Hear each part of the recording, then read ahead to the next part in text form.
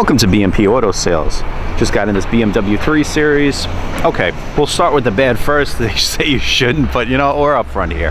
Here's what the deal is. Looks like the sunroof didn't close all the way, and we put on the Saran wrap there to make sure that none of the water got inside. Haven't gotten a chance to go to the mechanic to see if they could close it, because there's usually a crank in there on a lot of the cars. And what you can do is, you know, when the power fails, you can actually just crank the moonroof or sunroof closed. So I'll just have to get around to doing that. Hopefully that can be fixed. Other than that, car's all here. It's probably most likely why somebody else traded it in. You know, sometimes, hey, people get off cars for reasons that probably wouldn't have been that much to fix. I just feel it's time. Good inspection until May of 2019 here in New Jersey.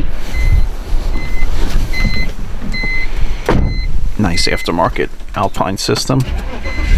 Used to have these things when I was younger. Good stuff. Anyway, feels like the AC still is working. Got some plugs down here.